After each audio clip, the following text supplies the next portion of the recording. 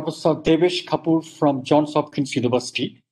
I will first give a very brief outline of the P.K. Gopalakrishnan Memorial Lecture Series, and then I will introduce our distinguished speaker for this evening, Professor Devesh Kapur. Dr. P.K. Gopalakrishnan was one of the persons who was instrumental in setting the Center for Development Studies way back in the early 1970s. He has done his master's in social studies from the Institute of Social Studies at the Hague, the Netherlands, and then later on went to do a PhD in economics at the University of Amsterdam, working under Professor Jan Tinbergen, one of the Nobel laureates in economics. Okay, and after returning back to Kerala, Dr. Gopalakrishnan was instrumental in a number of activities. In fact, he, along with one of the previous chief ministers, Sri Achyuta Menon, was instrumental in setting up a string of laboratories and research institutions in the state of Kerala to support public policy making. Okay. And in fact, he started this practice of evidence-based policy making way back in the 1970s, when this was not at all in currency. Okay.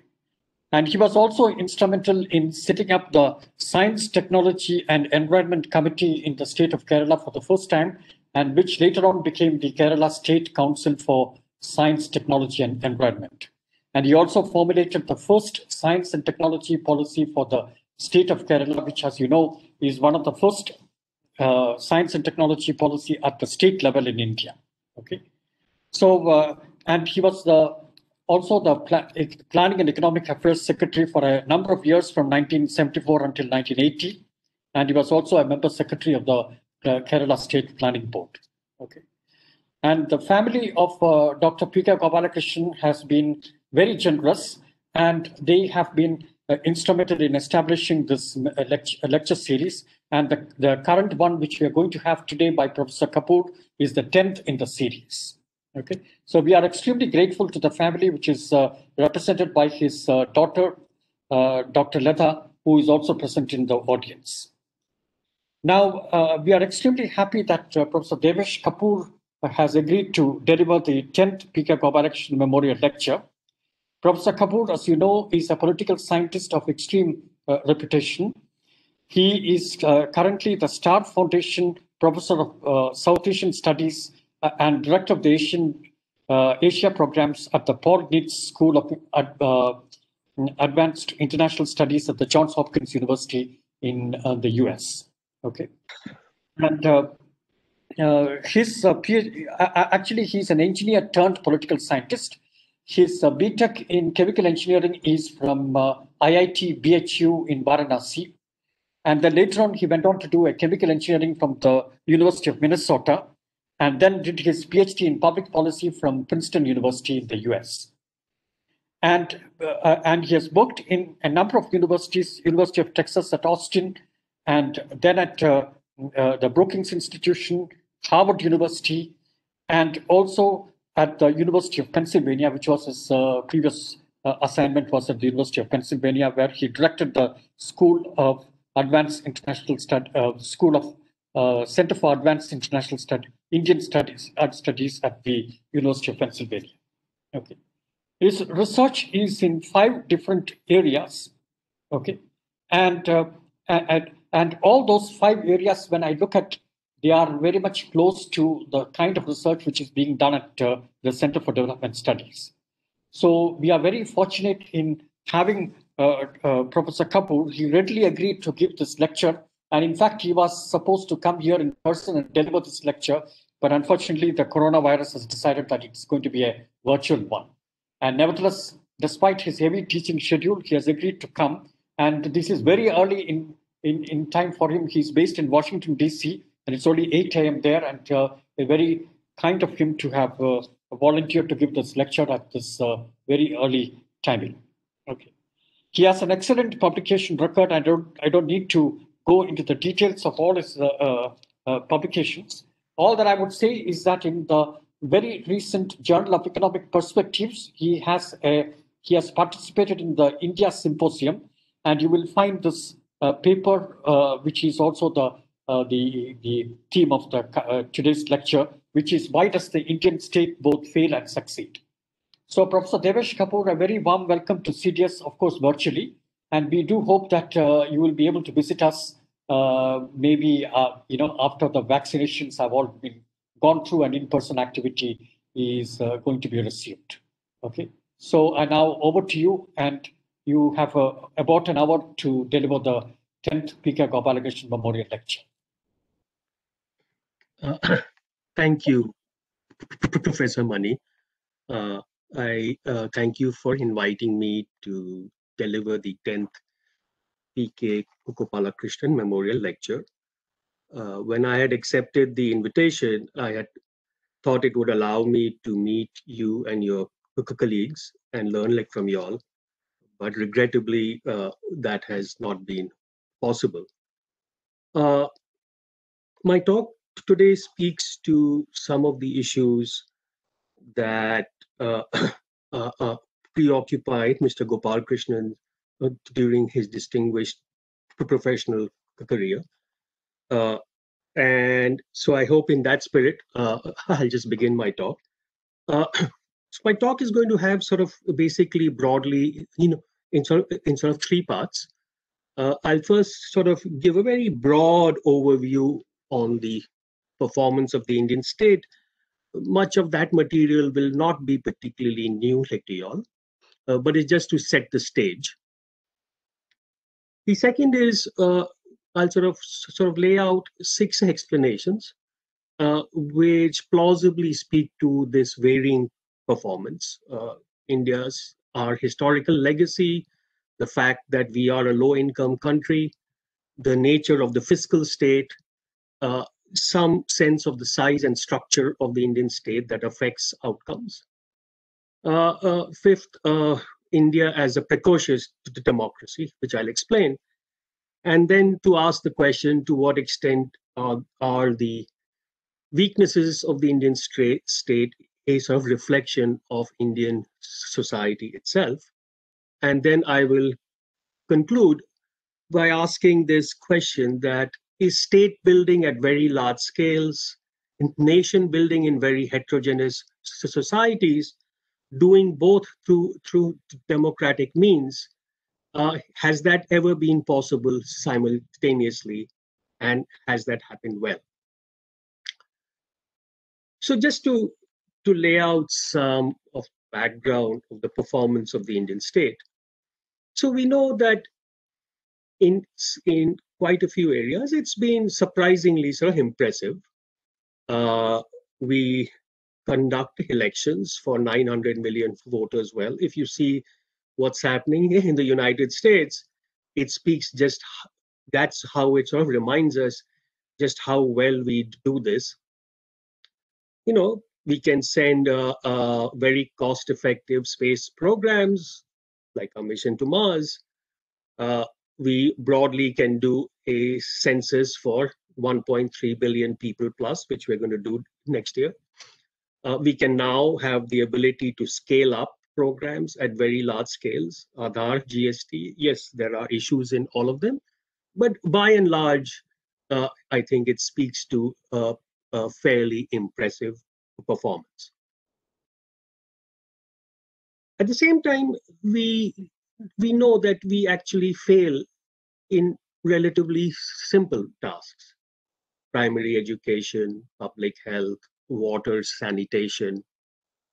We have been reasonably effective in managing, Indian state has been effective in managing one of the world's largest armed forces, but much less effective in managing, the sort of frontline bureaucracies of the Indian state.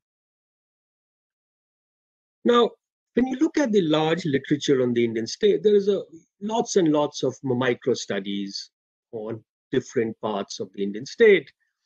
And they're sort of replete with the failings and flailings of the Indian state. They argue that so many of the policies are sort of rent-seeking. There are programs that fail to deliver meaningful outcomes. Implementation is often weak.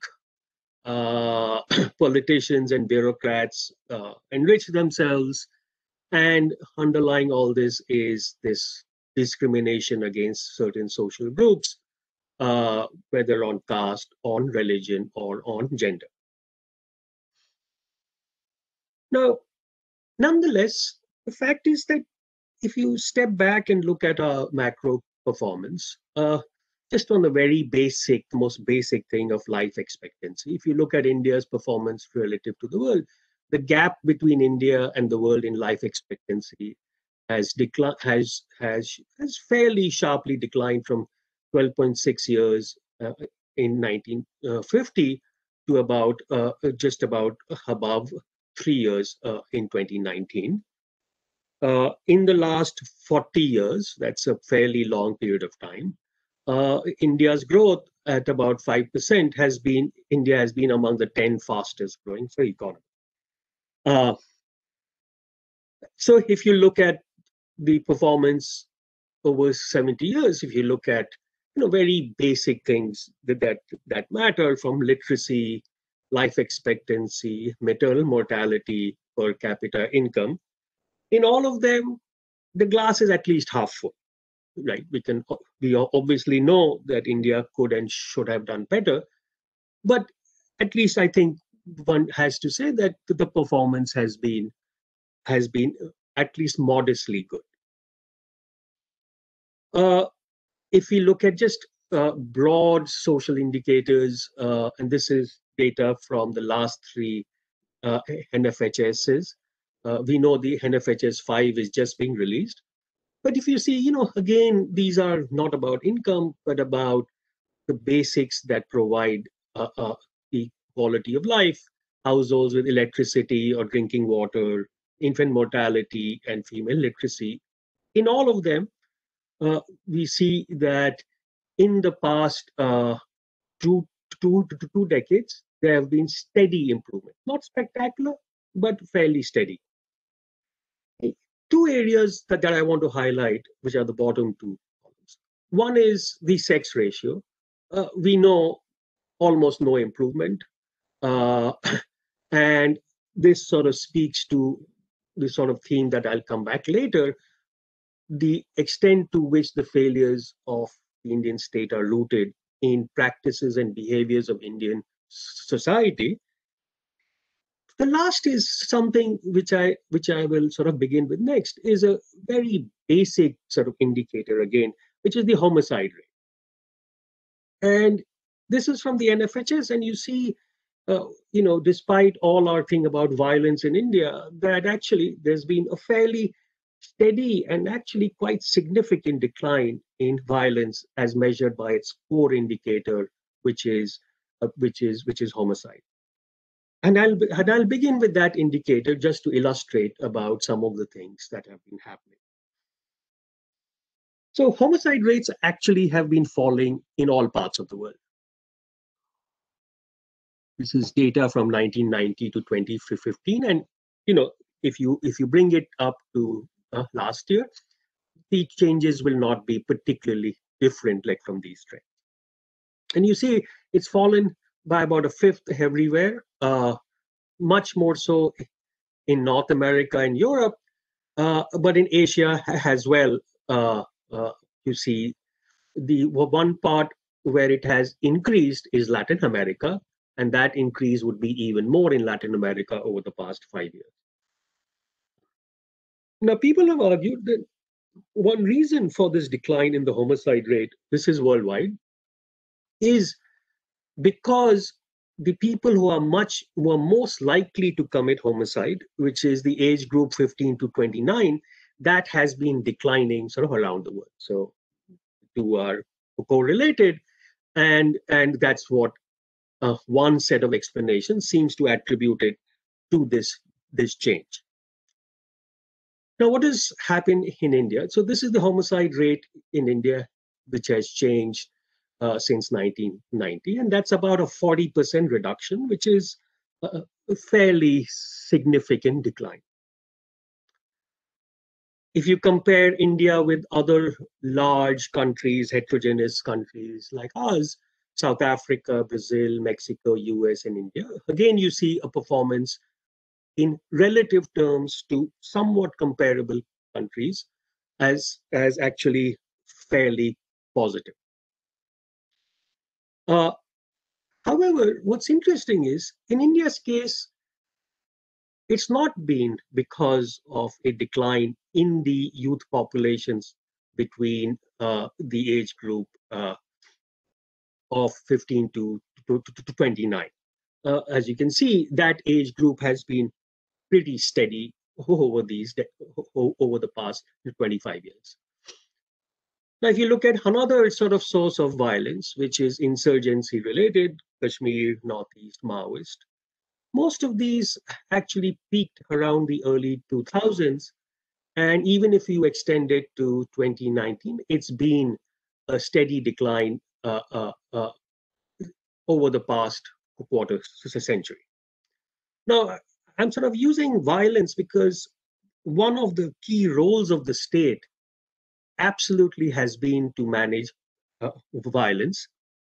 And we see that overall, that seems to be a reasonably sort of, at least we would say, a positive, not hugely, performance. Nonetheless, I think we all recognize these improvements mask, fairly very poor outcomes on a range of public goods, right? I mean, education, we know the story, dismal school learning outcomes. Half of children are supposedly in learning poverty, unable to read and understand a simple text by the age of 10. Uh, More than 3 out of 4 of rural children in grade 3 are unable to read at grade level. If we think of health, very high levels of malnutrition and stunting. The most recent NFHS 5, this data just came out last week. If you look at both stunting and underweight children, the numbers are staggeringly high, despite all these supposed efforts that we have been making. On security, yes, homicide rates have declined, but I think we all recognize that the perception, there is a very strong perception and reality of severe insecurity among women and minorities in particular. If you look at environment, whether air quality or pollution levels are one of the worst in the world, water, we know what's happening to groundwater, very, very severe decline in the last 2 decades. Most of our sewage is untreated. Most of the solid waste is also untreated. So, what is the state good at? Now, I'm going to show you 2 slides, very simple ones, where I'm placing India's performance relative to other comparator groups. Right? So, if you look at relative to, because of course we have to look at performance relative to a country's aggregate income levels. And there you see actually on the provision of electricity that India's does better than what might expect given its per capita income. However, when you look at open defecation, relative to our income, we perform much, much worse. And the question, right, which in this talk I want to explore with you is why do we do better on the first, relatively speaking, and much worse on the second, again, relatively speaking. So the argument I'm going to make is that the Indian state is good in activities that are episodic with automatic exit. Elections, census, polio drive, finance commission. By and large, these are activities that occur within short periods of time, and after that, the activity is done. The state is better in providing those public goods that don't interact with social cleavages. These could be national public goods like inflation, debt, exchange rate management. Uh, Better at electricity, but much worse at open defecation, because we know how much the latter is linked to our caste system. So it's better at providing goods that do not involve behavioral changes in society, which is hard infrastructure. We can do metros well, highways well. Uh, and increasingly, the state seems to be able to leverage the technology to provide what I call private public goods, such as LPG, toilets, payment systems, and so on. Now, what are some explanations for this varying outcomes? So, one is uh, our historical legacy. Now, one of the things that, this is obviously one can give an entire lecture books on our historical legacy. I'll just focus on one, which is, two factors have been critical if you look at state building around the world. Absolutely fundamental, which is war and taxation. There's this famous line by Charles Tilly that states make wars and wars make states. And the reasoning being that winning wars requires resources, and the demand for those resources requires the state to build tax system to extract those resources to fight the wars if it has to win. So taxation provides the fiscal sinews of state building. Now, compare India's record with our giant neighbor, China, right?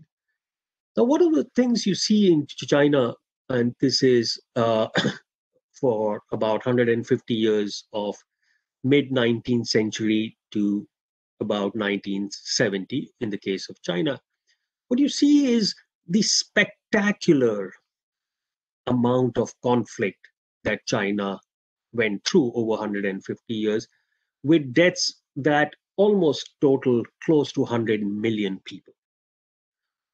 It's just a massive amount of war and casualty. If you look, of course, at European history from about 1500 to the World War II, you again see much more spectacular uh, amount of wars and deaths and conflict. Now, in our case, that has actually been much rarer than we think. We always think of partition, of course, as being spectacular. But relative to China, relative to Europe, where we think that state building has been successful, war at least has not been at all a part of our story in any significant way. Just to illustrate, even after both India and China became independent, in the first week of the Korean War, when China entered, China had more casualties than India's entire casualties the Indian army has suffered since independence, including all wars, all insurgencies, everything combined. What we lost in 70 days, China lost in 1 week. That's the sort of spectacular difference that you see between China and India in this regard. Now, I'll come back to the taxation implications of this conflict, but let me first sort of just take us to what might be the most basic explanation, right? Which is we are a low-income country. Low-income countries have weaker states. Greater income and state building go hand in hand. Of course, we can argue about the causality, but by and large, we know that richer countries have stronger states, poor countries have weak states. So while our per capita incomes have been increasing and are ranking, the fact is India is still in the bottom quartile of countries in per capita income. Comparatively speaking, its ranking on government effectiveness puts it in the top half of countries. which means that relative to our income, in comparative terms, the Indian state seems to perform relatively better. Because here, of course, we have to ask is, when we think of performance, better, worse, it's not just about issue area, but relative to other countries of similar levels of income. So this has been our, how our how we've improved in per capita income. We were not even in the top fifth. Sorry, we were in the bottom fifth in the early 90s. Now we are slowly creeping up to about the top, about the bottom one third. But even then, as you can see, that has been a gradual increase. Still, more than two-thirds of the countries in the world have higher per capita incomes than India. However, when you look at government effectiveness, this is data like from the World Bank, uh, you can argue about these rankings, these numbers, but broadly speaking, what you see is that the comparator group that India is part of, which is lower middle income countries, which is the blue line at the bottom. India is the black line, and as you can see, relatively speaking, uh, you know, uh, all through the last few decades, India's government performs better or seems to be more effective relative to a comparator group of countries. It seems to do somewhat better than Indonesia and Brazil as well, although expectedly the effectiveness of the Chinese state is higher and the gap seems to be increasing. The third explanation that I want to explore with you is the fiscal state. Right? And this sort of relates to the issue about war, which is uh, now, which is about taxation and low state capacity. Now, historically, the ability to raise revenues has been a key indicator of state capacity. The state cannot do much if it doesn't have resources. No one can do that much without resources, whether we as individuals, whether our institutions, or whether our governments. Now, however, uh, there is broad agreement that state capacity uh, is not just about any revenues. So natural resources, rents from natural resources like oil does not build up state capacity, but really it's from taxes, and even in taxes from direct taxes. So it's really about the ability of states to raise direct taxes as distinct from revenues from indirect taxes and natural resources. That is correlated with state building. So India's record on this indicator has been, as we know, fairly modest. So this is the tax-paying population as a percentage of total population. And as you can see, we are close to the sort of bottom of countries. But that could well be that, look, we are a poor country, so you do not expect people to have the capacity to poor people to pay taxes.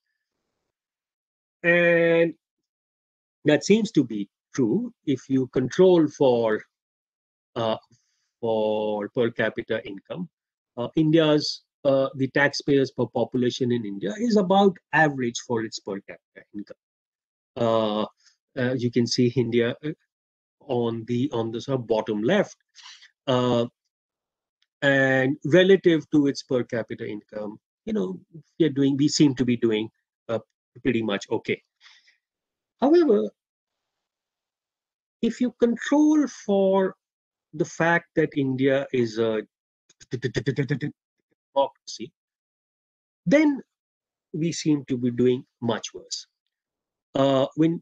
So here you see India is way below where it ought to be, and that's the thing that I think I want to stress is we don't do badly relative to our per capita income, but we do badly relative to the fact that the democracies, the states are expected to deliver more to the people, and therefore they need to raise taxes. Like to do so, we don't seem to do so as much as might be expected. Now, if you look at between the relationship, now why people believe that direct taxation matters is because it believes it leads to greater accountability, right? When people are directly taxed, the demand side for goods and services would increase. That's at least the broad argument that's made in the literature. And here you see that even though over time, when you look at taxes as a share of some GDP, which gradually rose from the early 50s, what really changed was that direct taxes as a share of total taxes began to sharply fall from the 50s to the early 90s. And that's one reason was that trade taxes became such an important part.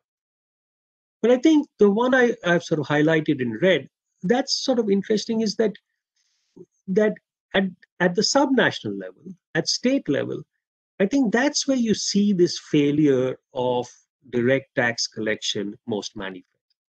At the central level, it's broadly equal. This is before the GST was introduced. Things have changed after that, so which we can come back to later. But if you see, it's the states actually that under the Constitution are supposed to provide the quotidian goods and services that the public needs, which is, the things we talked about, the public health, the primary education, the sanitation, the air pollution regulation, all of those things, the quality of water, those are all broadly constitutionally state subjects. The state barely uses direct taxation as a means for raising revenues. And that's where the link between accountability and revenue raising seems to falter the most. Now, another part of the explanation might be about basically the size, the structure, and the incentives of the Indian state itself. There have long been arguments that the Indian state is too large, it's flabby, and of course, all those issues about corruption, so on and so forth. So let's just look at some of the reality there. So I just want to make 4 points about the characteristics of the Indian state. On its size, the Indian state is one of the smallest states on a per capita basis in the world. Despite that, it has large vacancies, and these large vacancies are despite massive numbers of applications for each job, and joblessness as a salient political issue. There is a severe maldistribution of government employees across the 3 different levels of government: local, state, and national, which I'll show you. But the argument that, look, the government performs badly because recruitment is all based on patronage, etc. At least that argument, I don't think is valid. So here is some. Here is some. Uh, sorry. Hello. So here's some public sector employment data putting India in comparative perspective, right? So here you see, relative to our income, India is a bit of an outlier in the relative low number of in the public sector employment relative to India's per capita income. So this is data I've put together from all the pay commission reports from 1973 to the last one, which was in 2014. And what you see is, right, that the central government, basically employment peaked around the early mid-90s and has declined since. Some parts declined, like communication and IT, because we created state-owned enterprises that moved many of them out. But overall, most parts of the central government are smaller in absolute numbers than they were uh, in the mid 90s. The only part which has increased is the Home Ministry, and this is almost entirely the very significant increase in the Central Armed Police Forces. The story is true of the railways, it's true of public sector enterprises, public sector banks peaked in the mid 90s. And in total, you see, the absolute numbers peaked in the mid 90s. On per capita, it's about half today what it was in the mid 90s. And per constant per unit, GDP, it's about one fourth of what it was in the mid 90s. So you see that when it comes to the central government, uh, the idea that somehow the Indian state is growing, etc., is just not the case. Uh, Public sector employment basically increased. This is from the 1960 to 2012. We don't have this data for some reason. We've not been keeping it since then, but at least you see the peak occurs in about circa around the late 1980s. When you break it up by levels of government on a per capita basis, the central government peaked in the early 1970s. Local bodies, and here you see the failures of the 73rd and 74th Amendment. Despite that, local bodies have actually, employment has been declining steadily since the early 70s as well. The parts of the government that continued to increase till the early 90s were really subnational, which is state government employment, and what we call quasi government. This is all these authorities, etc., which are public but are not a state in the narrowly defined way in which constitutionally we think of, of the state. Uh, Now, this is something I particularly want to highlight is it's not just about size, but where public employment is concentrated. We all think about and talk about centralization, decentralization in India. The key thing, and these are the two other large giant countries, China and the US. So these are the three largest countries in the world. And you see the spectacularly different levels, ways in which where public employment is located, if you compare China and the US, which are pretty similar, to India. India is a real outlier in the way that public employment and hence government centralization is at the second level of government, which is at the state level, uh, much, much lower than it ought to be at the local level. And that's the bottom part of the Indian U. Which, as you can see in China and the US, that's where employment is most concentrated because that's where all the local public goods, it's the BDO's office in our case, it is the Tehsildar's office, it's the one that you go to for land certificate, death certificate, it is the one that provides the teachers, the health workers, all of that is much more constrained in the Indian case because local level governments do not have the human and the financial resources in a way that is very distinctive from other large systems. And that is also borne out from personnel to expenditures. If you look at local government expenditures as a percentage of total government expenditures, if you just compare it to China and India, it's just night and day. right? Uh, and that's, I think, one of the big stories of why, of the sorts of areas where the Indian state struggles to improve its performance. Again, I repeat that it is because of the peculiarities in which there is huge centralization at tier two of the government, starving tier three of human and fiscal resources. Now, one might, when we look at the fact, you might say, well, the central government might be small, but maybe we spend a lot of money on their salaries and on their pensions. This is a graph of government spending and compensation relative to GDP per capita. Just look at India. You can barely see it. It's right at the very bottom.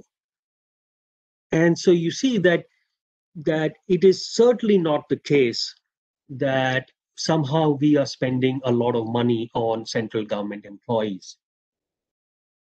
However, when you look at total government expenditure, India does spends as much as would be expected for a government for its per capita income.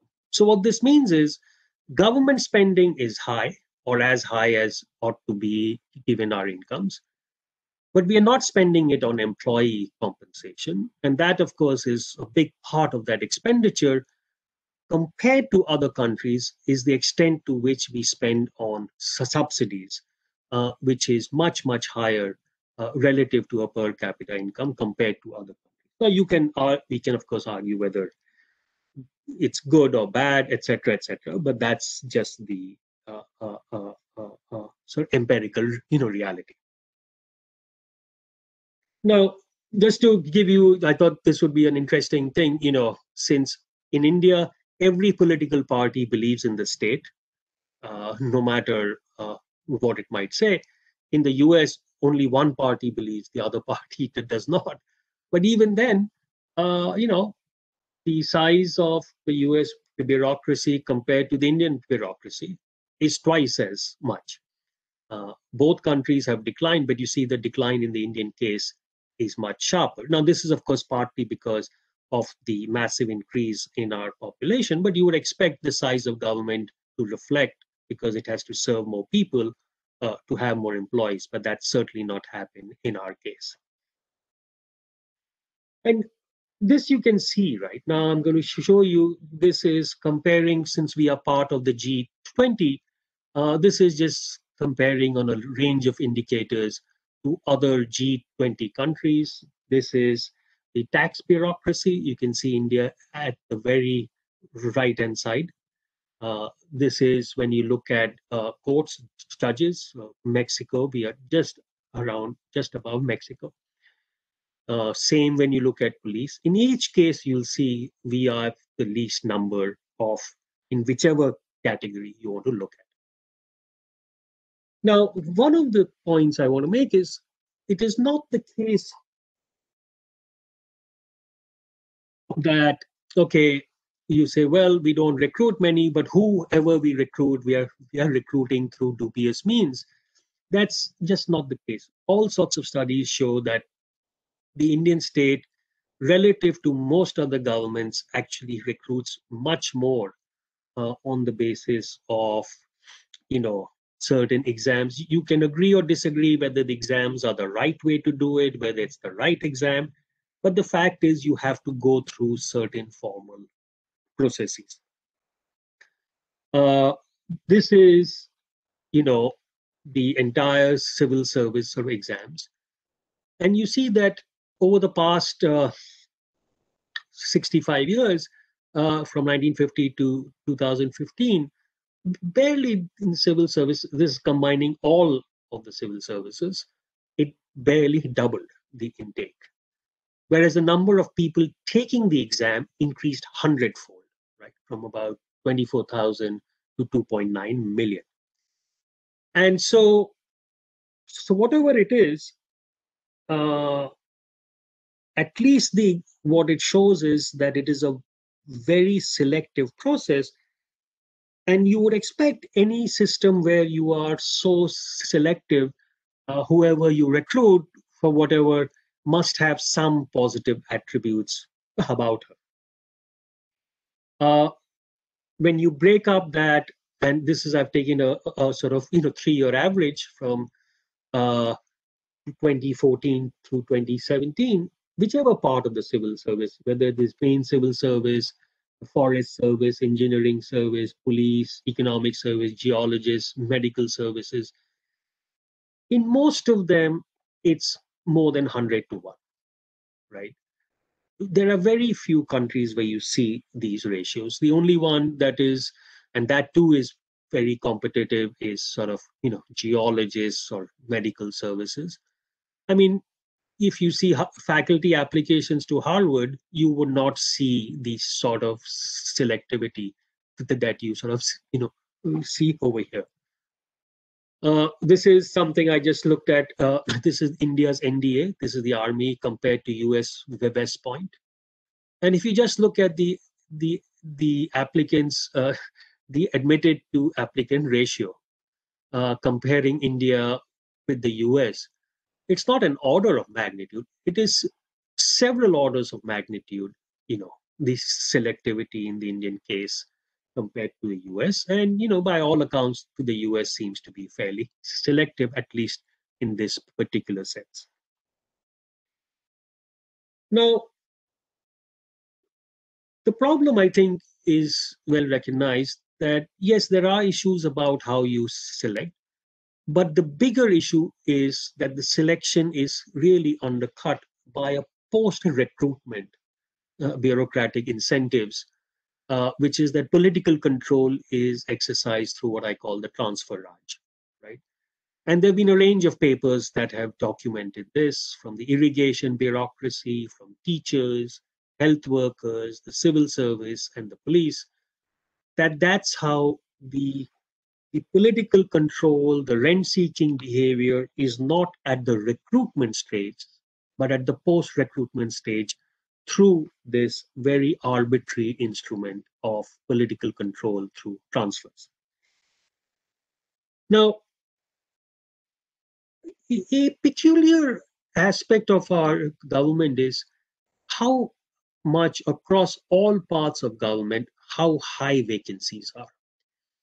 This is vacancies in 2014 from the Pay Commission. I've just picked 4 because these were important ministries for reforms at the time: Corporate Affairs, Ministry of Finance, Ministry of FAR, Ministry of Science and Technology, right? 40 to 47% vacancy rates. This is the most recent data across all central government. Group A, that is the G stands for gazetted. Group B, gazetted and non-gazetted, and Group C, which is where what used to be class 3 and class 4 employees is now C. In all parts, you see the vacancy rates overall to be close to about a fifth of central government. And this, mind you, I've already pointed out that the number of employees is actually not that high to begin with. This is the civil service. And for reasons that are not being very clear, you see this gap between the prescribed and actual strength of IAS officers that has been emerging. And this gap, the most recent year, last year, if you see, is now more than a fifth. It's relatively more for promotion posts from the state civil service to the IAS compared to direct recruits, but even there, it's fairly high. You see this in the armed forces, in the Army, Navy, Air Force, both in officer and non-officer ranks. Non-officer, it's less, but in the Navy, it's fairly high. And in the Army and Navy, in the officer rank, it's about a sixth. In the police, this is across all states. Every single state except one, which is Nagaland, has vacancies are about a fifth to 30% of the sanctioned police forces. We know how many court cases are piled up. The vacancies, again, the most recent data from this November, the high courts is 37%, the district courts is about a fifth. Of other institutions of accountability, the CBI, the CVC, these are not large numbers, right? I mean, you look at courts, we're not talking of, 500,000 people. We're talking of barely 25,000. And this, if you see at the bottom, India already has the minimum, by far, judges are much lower than, say, the UK or the US. The CBI, the CVC, both have fairly high vacancy rates. Look at something like pollution. The Central Pollution Control Board has a vacancy rates of 15%. State pollution boards have vacancy rates of 44%. Is it any surprise that they're barely able to enforce anything on pollution control? So, I mean, I could have given you more, but the bottom line is that we have massive vacancies from the BDO's office, the Tehsildar's office, to teachers, to health workers, all the way to the apex institutions of the Indian state, whether it's the courts or the finance ministry. And the question is why? Now, in some cases, you could argue, well, there are supply side issues. For instance, if we look at faculty in the IITs, the vacancy rate is 1/3. And having looked into this with a little more care, it's pretty clear that in lots of positions, there just aren't people who are well trained enough that are suitable like for these jobs, and that can certainly be the case. I'll give you two examples where you would think this is the exam results of the Goa government's Directorate of Accounts. It's not a big deal. They advertised 80 positions. 8,000 people took the exam. The number of people who passed the exam was exactly 0. This is the Maharashtra primary teacher test. I've not been able to get other results, but if you look at the total number who take the exam, and this is, mind you, primary school teacher, this is not IIT. Those who pass the exam is barely 1% in the primary and less than 5% in the upper primary. So here you see a very different story, that the number of applicants is always very high, the number who can pass, the basics of exams. And that is, I think, a severe indictment of our education system, that we train a lot of people, but we train them very, very poorly. So we know, right, that when you look at these stories,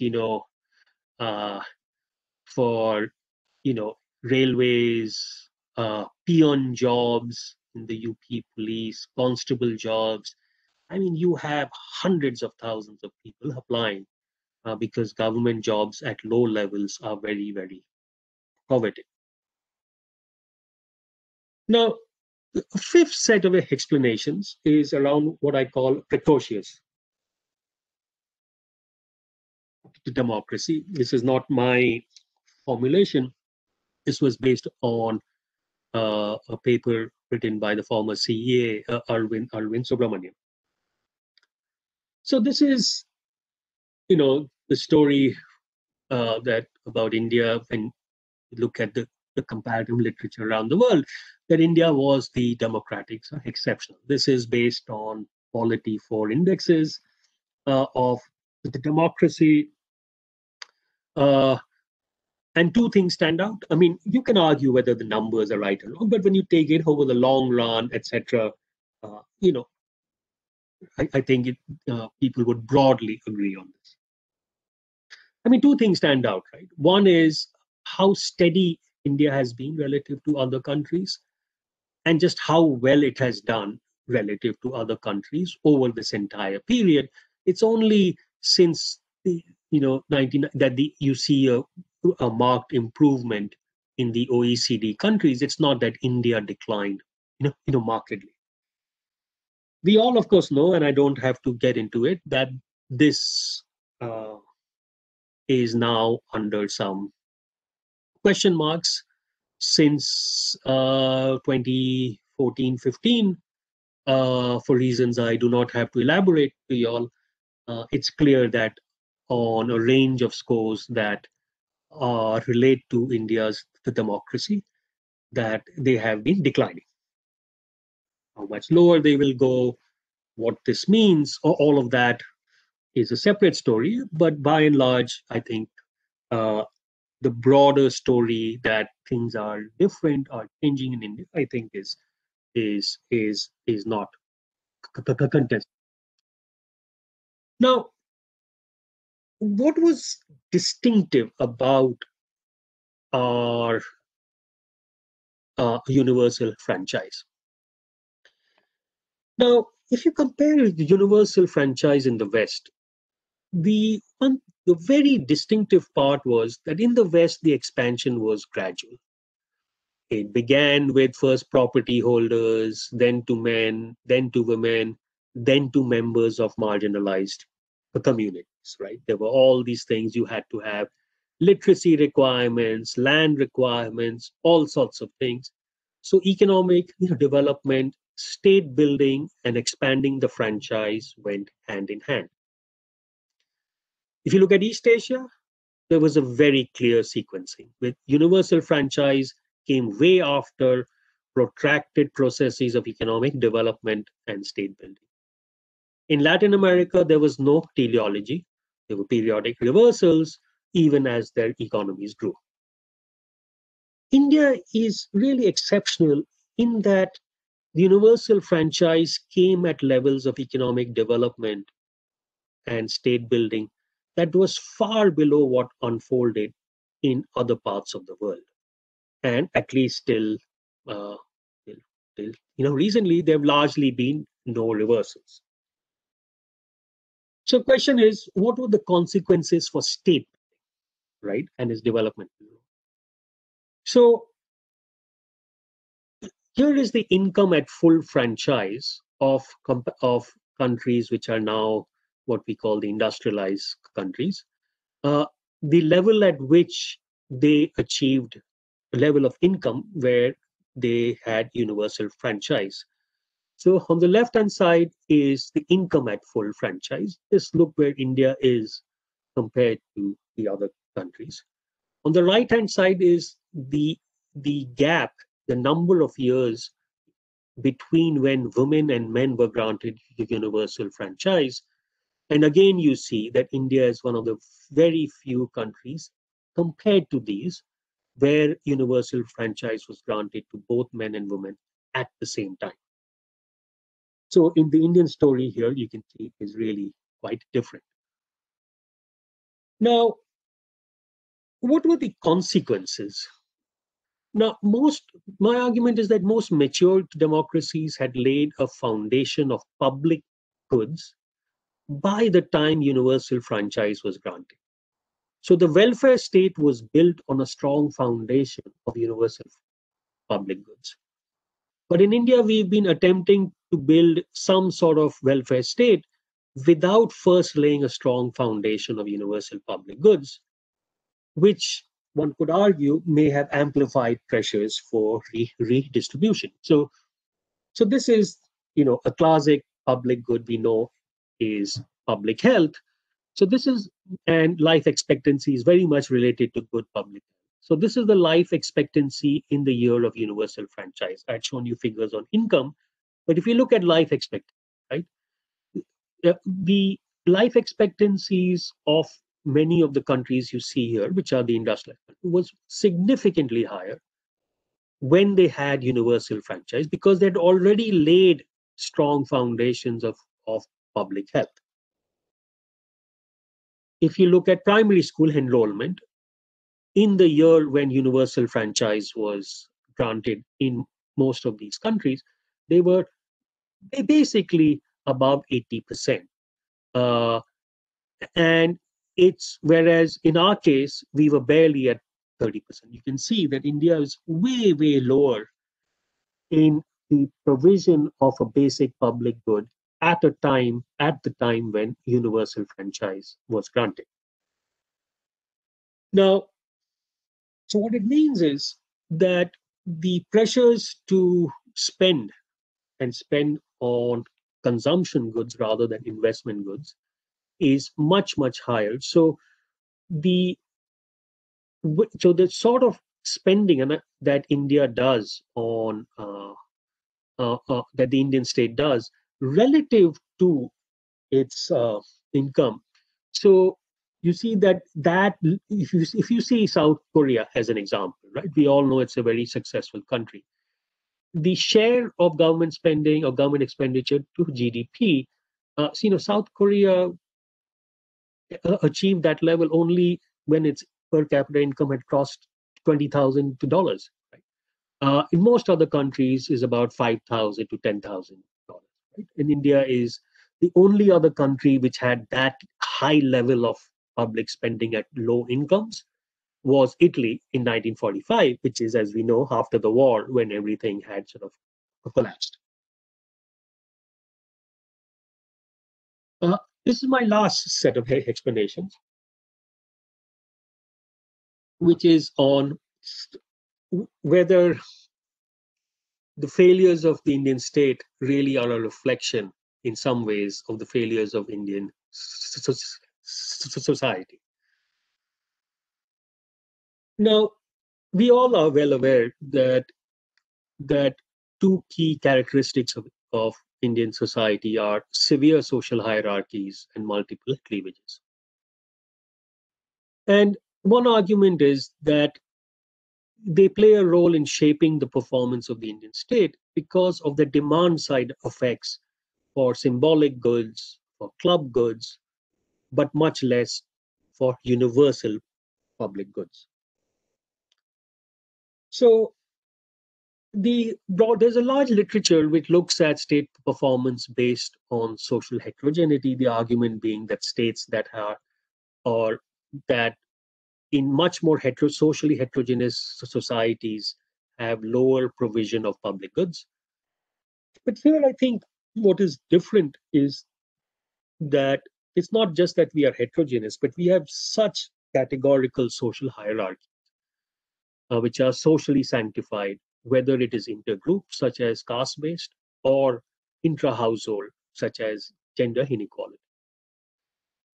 And legal measures can only go so far. Legal measures come from the state, but they can only go so far. I think Ambedkar put it very nicely when he said, caste is a mental state, therefore it cannot be eradicated through constitutional measures alone, right? It's a cognitive state. It's embedded in society's consciousness. And these mental states are what I call societal failures and make state failures more likely. And especially in those policy areas where the state is trying to redress issues which are intimately connected to those societal failures. And so it's not surprising that the Indian state has done poorly where public goods have tried to address caste or gender inequalities. If you look at the US, right, it has done a very poor job in racial inequalities because that is a key societal failure, the issue of racial inequalities that goes back, of course, to its very, very founding. And here's the paradox about universal franchise, right? Universal franchise will result in the state representing the interests of the median voter. But if it reflects the interest of the median voter, it will also reflect the social preferences, at least to some degree, on issues of caste or in India, race in the US, of the median voter. If the median voter is not progressive, why should we expect the state that reflects and is elected by the median voter to be particularly progressive either? Which is why I think the Indian state is relatively better at providing hard goods such as roads or electrification than sanitation, because human waste was seen as polluting and restricted to the lower castes. It's better at raising food output fourfold in the last half century than improving malnutrition outcomes, which are affected by intra-household distribution. It is better at building schools than learning outcomes because what happens inside the classroom is affected by caste and gender norms. And on gender, we are better able to get girls to school, but unable to improve bad sex ratios, low and declining female labor force participation, or generalized societal violence against women. I'll conclude here. Broadly speaking, I think if we look forward, the Indian state, there are 5 great transformations that are going on in India. There's a demographic, economic, political, social, and technological transformations. The question that I've tried to pose before you is state building at such large scales as India, nation buildings in very heterogeneous societies, doing both through democratic means. Have they ever been achieved simultaneously? And have they ever been achieved in 70 years? So how should we think about scale? So between 1994, quarter century, 1994 to 2019, India added about 420 million people to its population. So we added more people in a quarter century than probably we had added the 5 millennia before independence. We added more people in 25 years than the entire population of the US in and that too in 1/3 the land area. And yet, the weak state in India did manage to lift this massive demographic expansion to its highest growth rates and the largest decline in poverty. And I think the question is, how should development think about such demographic scales in such short time scales? So this is sort of India, right? If you see the challenge of scale and heterogeneity, right? The state maps reflect comparable countries' population for every state. And that's, in a sense, the challenge that we face. Both state building, nation building, and doing so in democratic ways. Now, what we have seen is, I would argue, improvements in state capacity. We can now deliver things at scale. These are some government programs. We all know there are issues, problems with all of them. But I think there's no doubt that in the past 20 years, governments have been able to provide and do things that now, not for thousands or tens of thousands or hundreds of thousands, but for tens of millions of people. That is distinctive than the past. I would argue that our apex institutions today, which used to be our strength and local line functionaries were weak, today perhaps the opposite is happening. Our apex institutions are weakening.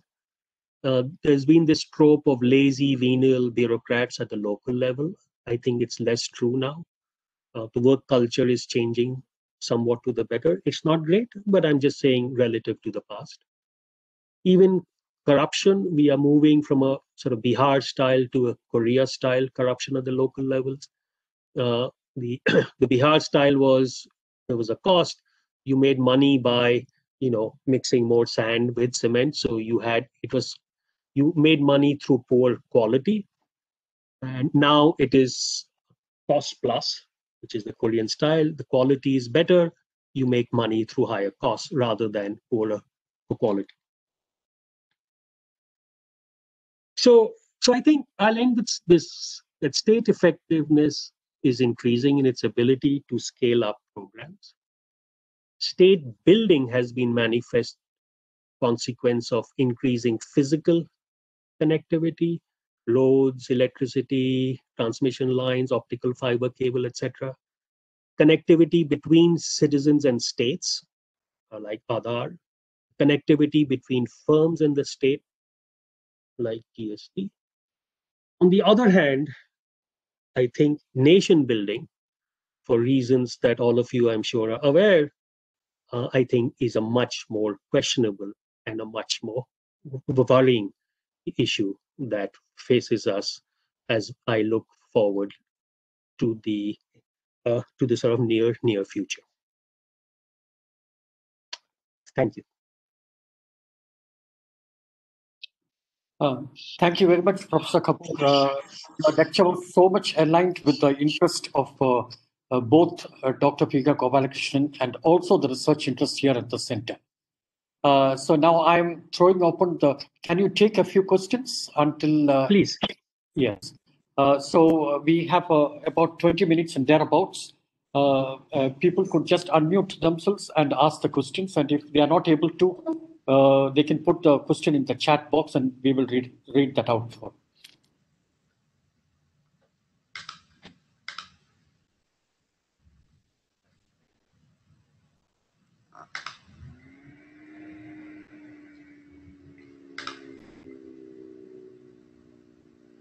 Yeah, Rishikesh Malik has a question. Rishikesh, why don't you ask yourself?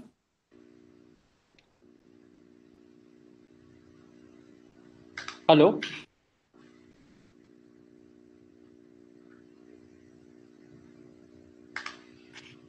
Can I read out? I think Rishikesh is not able to.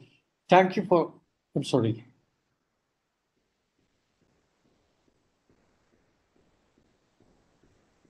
He's asking, what is your assessment on government effectiveness in Indian context when government is not able to spend much for its central government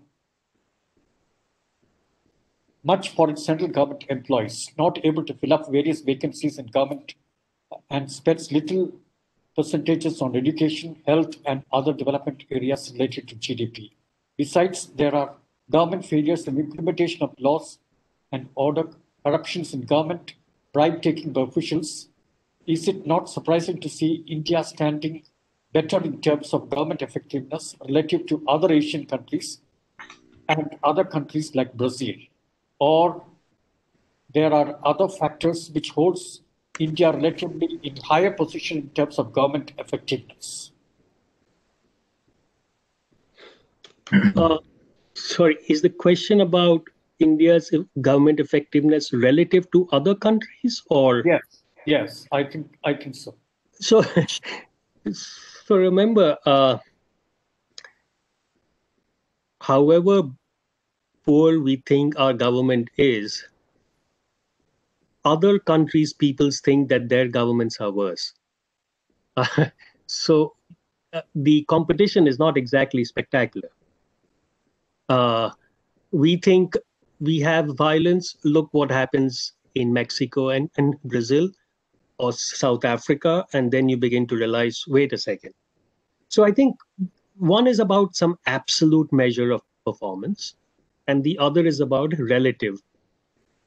When you see an absolute measure, we can clearly see where the Indian state's performance is weak, faltering, and for all the reasons outlined, why it's not doing, the better. But the fact is that worldwide, this is just much harder than we think, which is why when you look at government effectiveness in other countries in Africa and Latin America, etc., there too, government effectiveness is very, very poor. So we do relatively better, not because we are great, but because they are bad. So that's the sense in which India does relatively better. And that's why I wanted to give some comparative data to show that, look, yes, we have a tale of woe and we, bemoan our state's performance, but it's not exactly that, other countries are doing spectacularly. We, of course, know that East Asia and Southeast Asia, etc., are doing. And now we are waking up to the fact that our neighbor Bangladesh has been doing, in some cases, much better than us. But overall, it's not a very strong competition that other low-income countries are doing fabulously. If they were, they would not be low-income.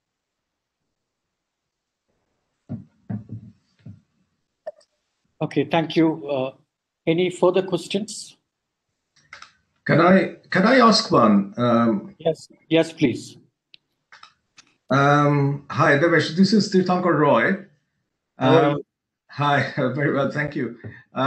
This is a very interesting talk, and I accept your general take on the failings and successes of the Indian state. I'm just wondering. I mean, somewhere you mentioned the quality of education problem, and that's a very serious problem, of course, and it's partly a failing of the state. Where do you place it? I mean, is it a failing of the state building process, or is it a failing of the nation building process?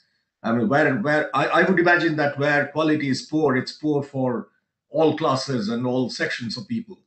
So where exactly does it fit in your argument? So,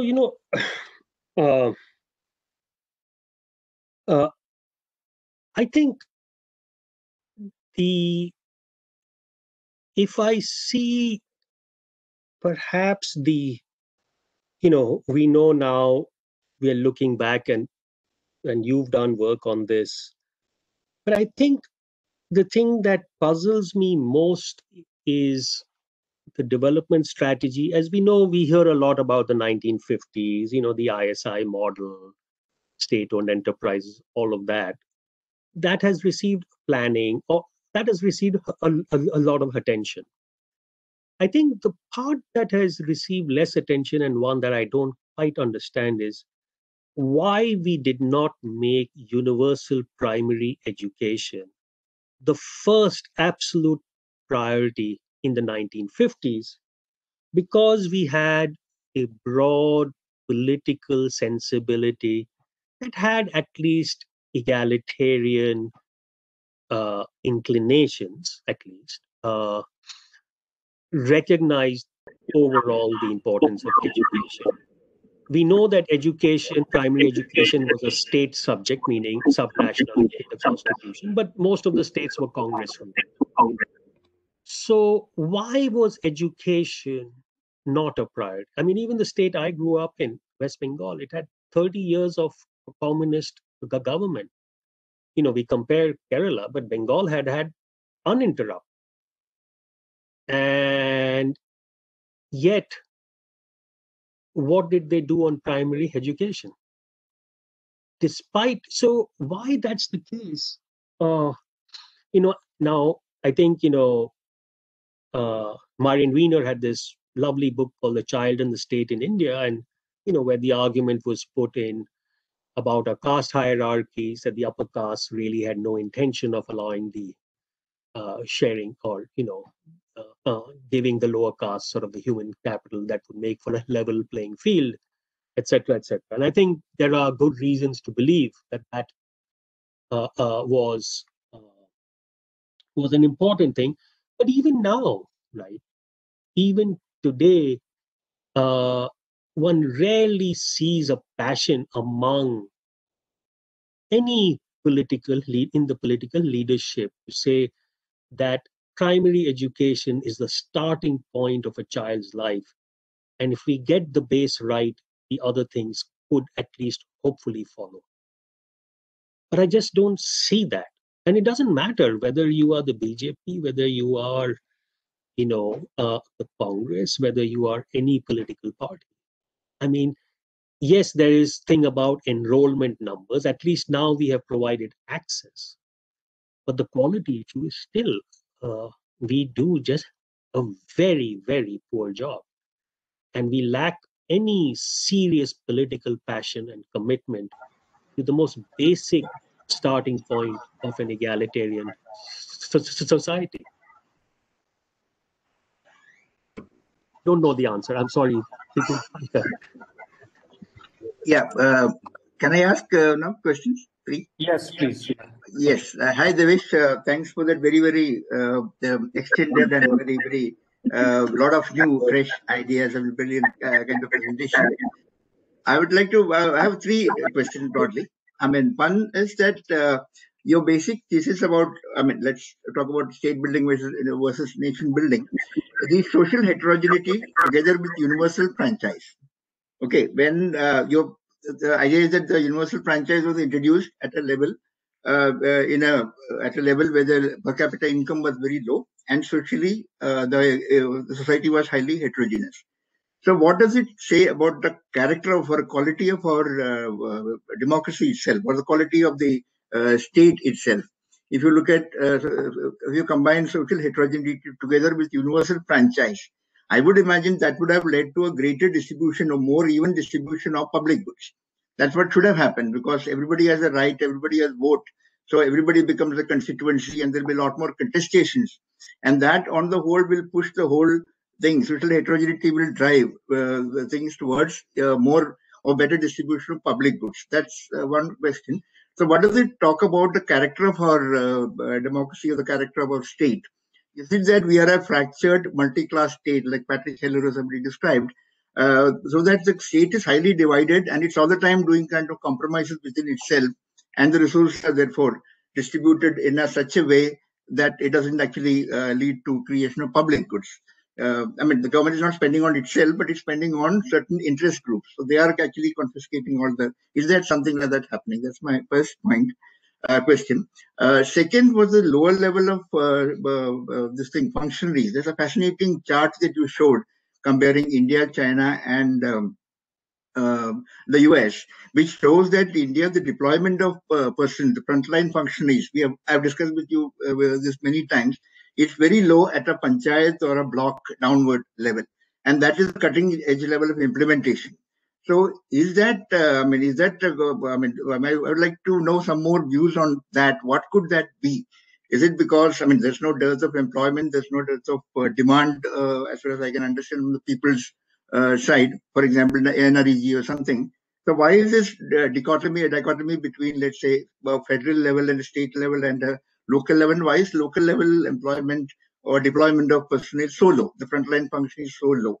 You've gone into IITs and all that. You talk about, let's say, nurses, ANMs, the village village teachers and all that. The numbers are very, very few.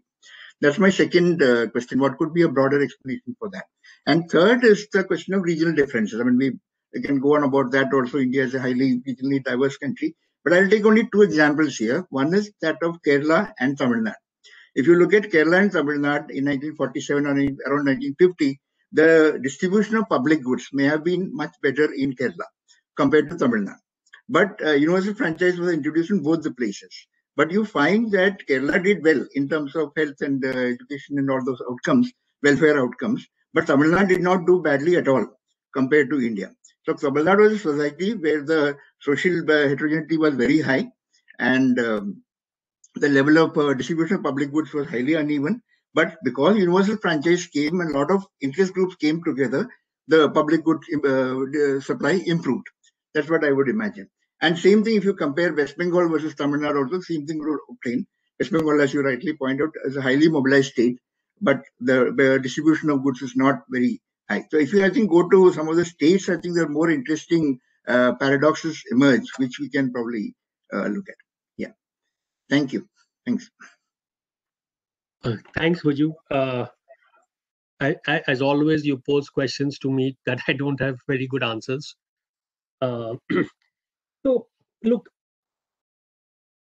this this whole, when we say the state is sort of divided, well, if society is divided, that's the sort of argument, right?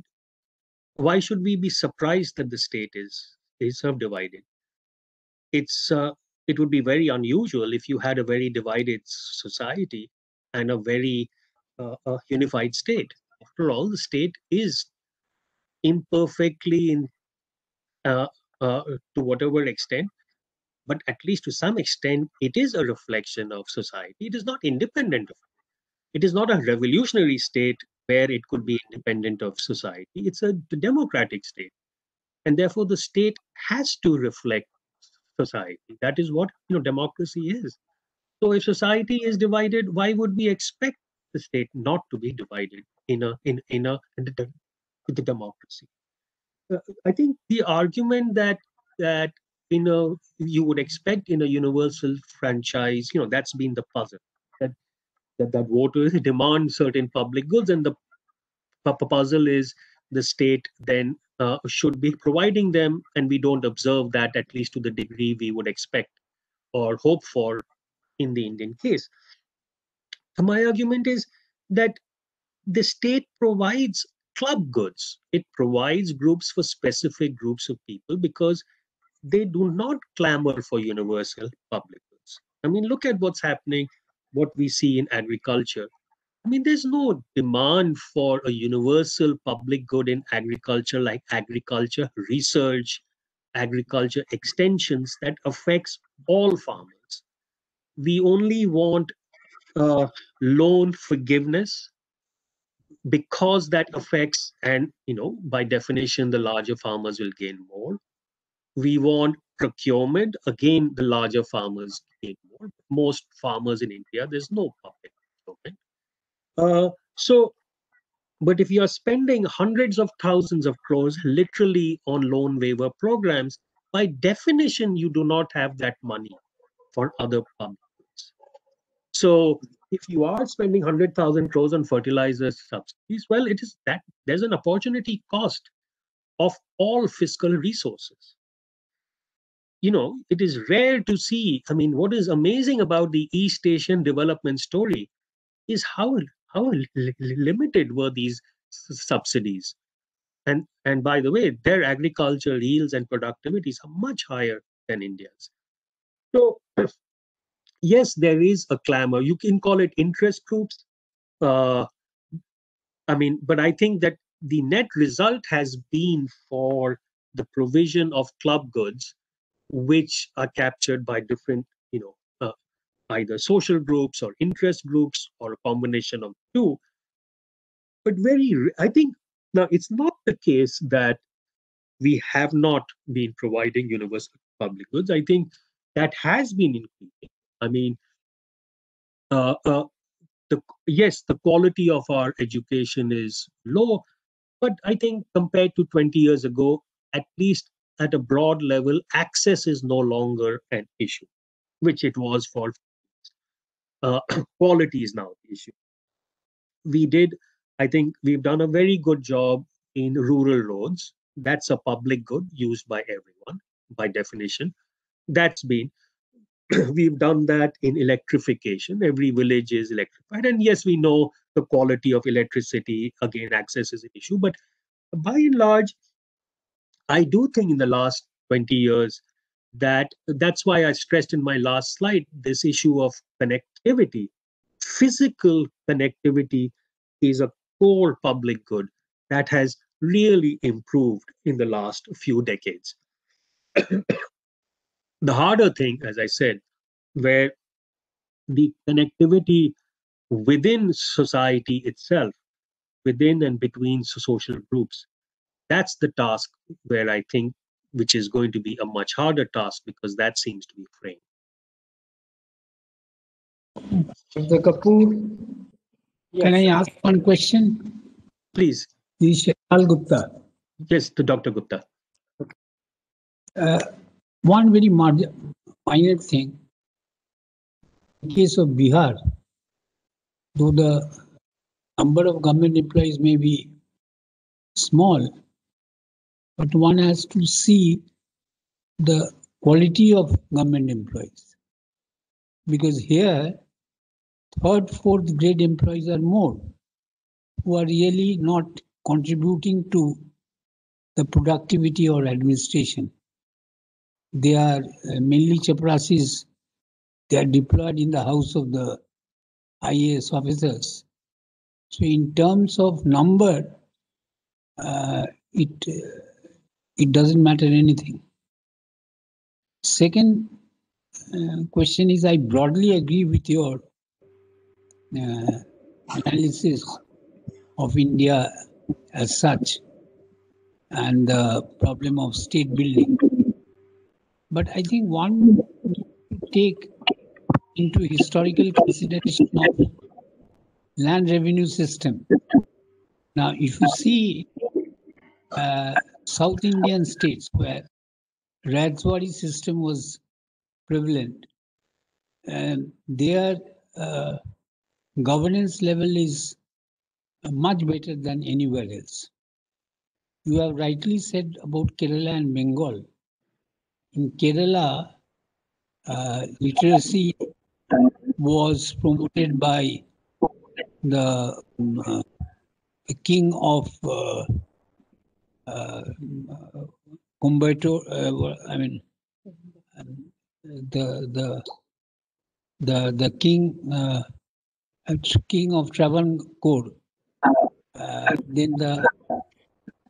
Then other Christian groups, and it was also a Raitwadi system. But in Bengal, it was a permanent settle. Now, most of the permanent settled states are not only backward, their governance level is also very poor, and that continues to be poor. Even in Bengal, for example, 30 years of communist rule has not brought about any change. And when Mamata came, the whole Communist Party collapsed like house of cards because they didn't build a strong structure. So I think while I agree with your broad analysis, I would request you to take the land system into consideration, because that is the key thing, and that continues to be the problem. For example, in Punjab and other states, there it was a Malwari system. So their governance was much better. And last point, you have to take into consideration that the states that have done better are enforcement-centric state. People normally keep enforcement, but in place like Bihar or in northern Indian states, that culture is not there. Enforcement culture. I just wanted to put this thing. I really like your brilliant presentation. Thank you, Dr. Gupta. I think just to say that I think you're absolutely right that it's not just that the state is small in overall size, but the distribution of personnel within them, especially with a small head and middle and a very large, poorly trained tail on the lines that you've said in Bihar, that is clearly a big part of the weakness of the state. You're right on the land thing. This relates to the point that that Viju raised earlier. Look, I think that history matters. History has cast a very long shadow, but I would be careful in saying that history is also destiny. I mean, if you look at, say, Punjab, Haryana, the same state, it gets broken up. Punjab was really at the top, right? But today you see Haryana is doing much better than Punjab. Punjab is locked into a political economy of agriculture that is making it very, very difficult for it to move away and build on its strengths on agriculture. So I think one of the things this relates also to Viju's point is that in our local governments, it's not just the lack of personnel, but local governments absolutely do not use the taxing power they have. I mean, one of the most underutilized taxes in India that local governments have is the property tax. Land tax is basically a joke in rural India. That is the court's asset. It is just not taxed. And of course, in urban India, property taxation in parts where property is so highly valued tax, and you would think it's a very progressive tax because of course the rich have much more expensive property, but because local governments have been unwilling to tax and use their tax power, and they depend on the devolution of funds from the top, they also do not have the ability to hire personnel on their own and do what ostensibly at least the 73rd and 74th amendments appear to give them the power like to do. Okay, I think Mr. Babu Jacob, who is the former Chief Secretary of Kerala, would like to make a very brief observation. Mr. Jacob, you can do that now. Please unmute yourself and... Hello? Oh, he seems to have lost connection with him. Oh, so sorry. Okay.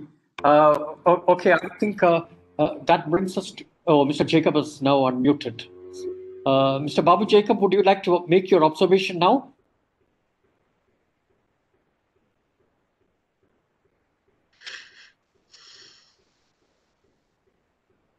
Well, I think there seems to be some problem with his connection. So, okay. So I think I take this opportunity to thank Professor Kapur very much because he has readily agreed to give this lecture, and it's such a comprehensive and nice one, as I said before. And I thank the family of Dr. P.K. Gopalakrishnan, represented by Dr. Leda, who is in the audience. I thank the family for supporting CDS with this lecture series. I thank all of you, and especially the CDS alumni who were present in the audience. And we look forward to having Professor Kapur in our midst when it's possible to have in-person activity I suppose in a few months from now. Sunil, even though you have expressed the vote of thanks, may I jump in and ask one more question? Why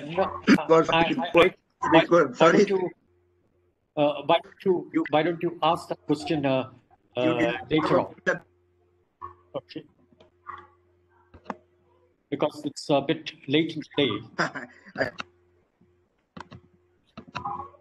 Okay. Yes. Okay. Okay. Okay, then thank you so much, and we are concluding the meeting now. Thank you, Professor Mani, for having me. Thank you.